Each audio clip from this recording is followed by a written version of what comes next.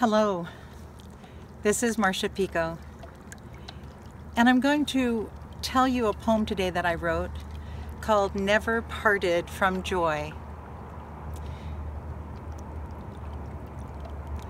They say, gone but not forgotten, but there's more that is really true.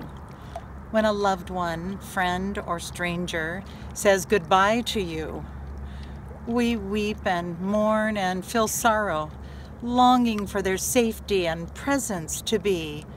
But your loved one, friend, or stranger never parted from you. Actually, in their joy, they express love, the only thing that has ever been true. And whether you realize it or not, their expression of life is a part of you. And just like a drop of water, the quality never parted from the sea, nor a ray of sunshine from the sun. Its ray expresses nothing differently.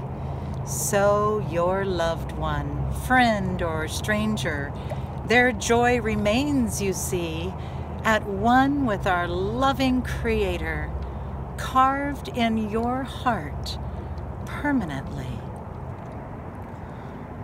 When our loved ones pass on, it can be hard.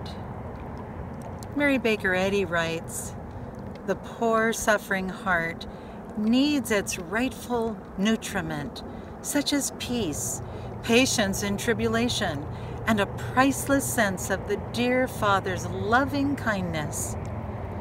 Christ Jesus taught the Beatitudes in his Sermon on the Mount, and one of them is, "Blessed are the pure in heart, for they shall see God."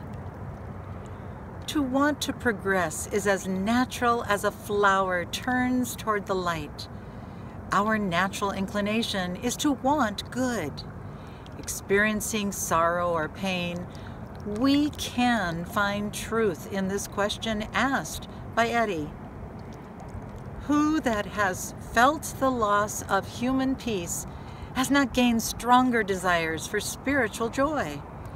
The aspiration after heavenly good comes even before we discover what belongs to wisdom and love.